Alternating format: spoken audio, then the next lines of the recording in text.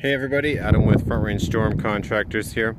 So I'm going to show you how to do that final cap piece, okay? What you're going to do, you're going to slide it up underneath this piece here, put your two nails right there, then you're going to cut the shingle right down the center.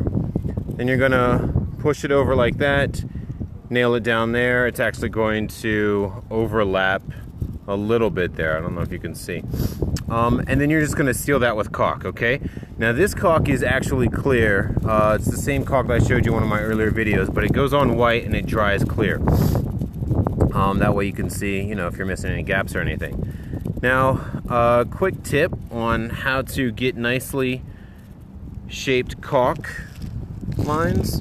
I went through and I caulked all of the nails on all of the other vents too, and that one had a couple of seams I had to caulk as well. But I'm going to show you real quick on this one. Here's what it looks like before I shape them. You know, just kind of a button. That one's really messy, goopy mess kind of on there.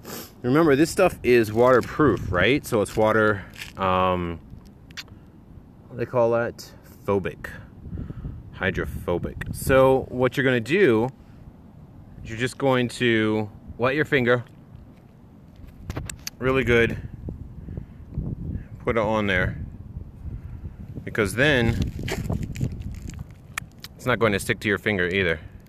Oh, and of course it kind of did stick to my finger a little bit there, but maybe I just didn't have it wet enough. But that's what you do.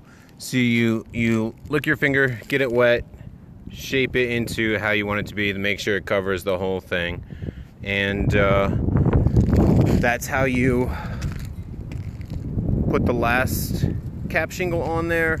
And that's a quick tip for making sure that the caulk is exactly where you want it to be. Alrighty everybody, last one for today. Have a good one.